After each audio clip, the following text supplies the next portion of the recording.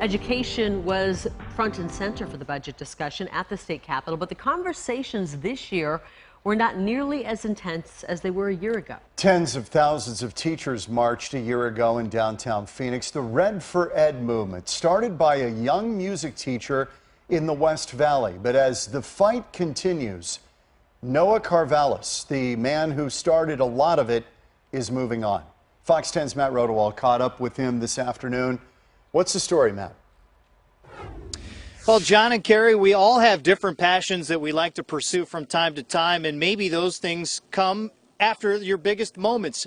And there are a smattering of teachers that are here right now as we head late into the evening for this year's budget session. A far different scene after 78% of 57,000 teachers across the state voted to walk out and came here to the Arizona State Capitol. But it was that one teacher, that one music teacher, who fought hard and might now be giving up on his fight.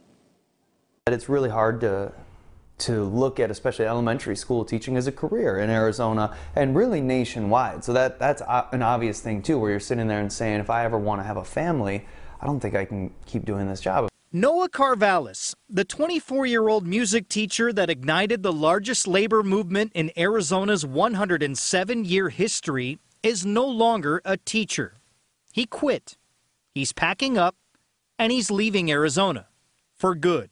It's funny just kind of how things happen. Karvelis started the Red for Ed movement, and now he's set to start a new chapter in Madison, Wisconsin, pursuing a PhD. Is he giving up in the fight for Arizona teachers? Even he's been asking himself that. When I decided to go to Madison and pursue this, I had to do some real soul searching too, of am I checking myself out of this battle that I believe in, this fight, this struggle for our schools and communities. The movement reached its pinnacle when more than 50,000 education supporters marched on the state capitol last year. When you're in it, you don't realize what's really happening. But now, I think leaving, I'll get even more perspective on it. But it's something I would have never imagined. That was amazing. That was awesome. And it's been a good thing because it's called attention to education.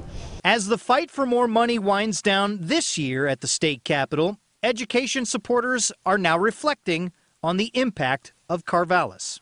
I think for years we'll be looking back at the impact that Noah had on the public school system for being such a positive example of what our schools need to be. We need more educators like that, and it's really a shame that he's leaving the state because I think he had a profound impact on schools for the next 15 years.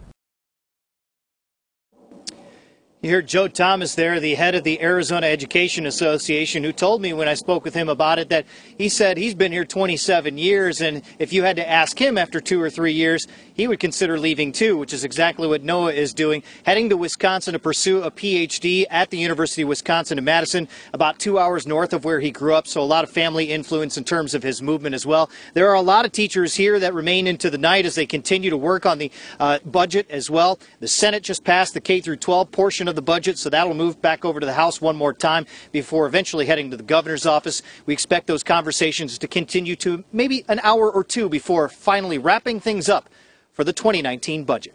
Reporting live from the Arizona State Capitol, Matt Rodewald, Fox 10 News.